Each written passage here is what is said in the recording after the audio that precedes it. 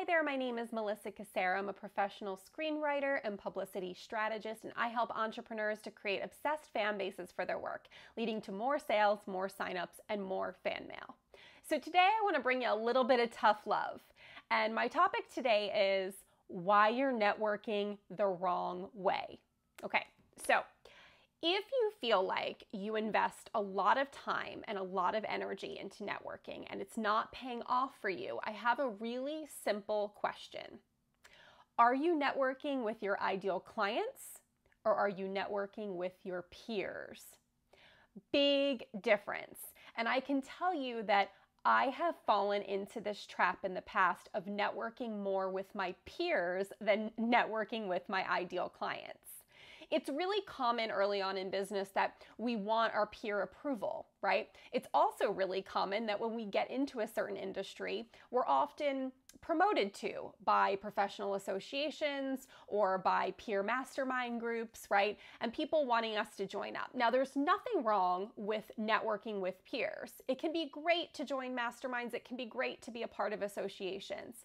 But if that is monopolizing all of your time and you're not spending the time actually networking with your ideal clients, that will bring no profits into your business. So what I want you to do is first check your time, right? Are you networking more with your peers than with your ideal clients? And if you find yourself in that bucket, then I have a really simple solution for you. I want you to get at least one of your ideal clients on the phone, okay? At least one. And I want you to ask them, where are they hanging out? Where are they going? What are they doing? What Facebook groups are they a part of? What are they reading, watching, listening to? What conferences do they attend? Really get all of that information. Pretend you're like a super spy, right? And you are sleuthing out all of this excellent information out of your ideal client as to where they're hanging out. And then what do? You go and hang out in those places. You attend those conferences, you join those Facebook groups. If they're listening to certain podcasts, you pitch yourself as a guest. I actually have a whole video on pitching yourself as a podcast guest, so you can check that out if that's not something you're familiar with. And then you'll be spending at least 75% of your time networking with your ideal clients, getting more clients in the door, and making more profit. And then you can spend the rest of your leisurely time networking with your peers. So I hope that this has helped you today if you're finding that networking is just not working out for you.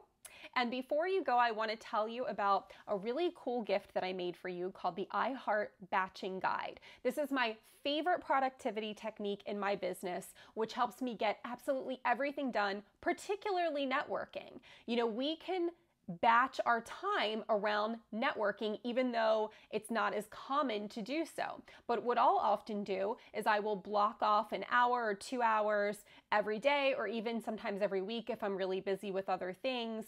And I'll make sure that I'm sitting down, reaching out to my own ideal clients and doing this activity, asking them where they're hanging out, right? And then I'm spending the rest of my time going and hanging out in those spaces. So download that batching guide below and start infusing more networking with your ideal clients in your business, and you'll definitely see way more profits. Thanks so much for watching.